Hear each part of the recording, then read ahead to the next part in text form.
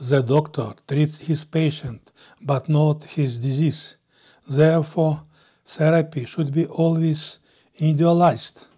In other words, individualized therapy, or more precisely, individualized medicine, does not provide for standard approaches in clinical practice. With this understanding, strict recommendations for treatment look like nonsense. One of the best examples in this regard is the treatment of arterial hypertension. If your blood pressure rarely rises, will you take your medication regularly? Most likely, you will choose the strategy of regularly measuring blood pressure and taking medication only when it rises.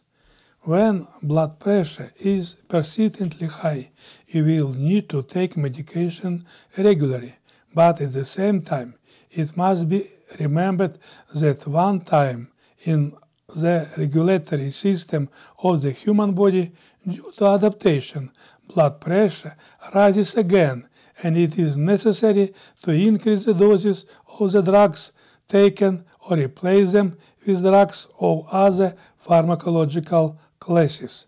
The best solution in this situation is the second one.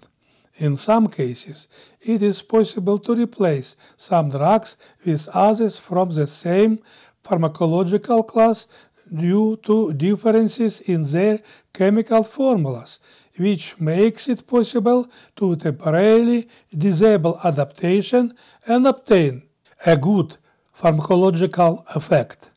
After some time, usually after a couple of months, you will be able to return to the original prescribed drugs, while not forgetting to repeat this procedure periodically. Dosage regularity of taking medicine should be monitored by changing the indicators reflected by them. With arterial hypertension, such indicators usually include blood pressure and heart rate in a sitting position, as well as their changes during an orthostatic test. Who is armed is protected. Take care of yourself and be healthy.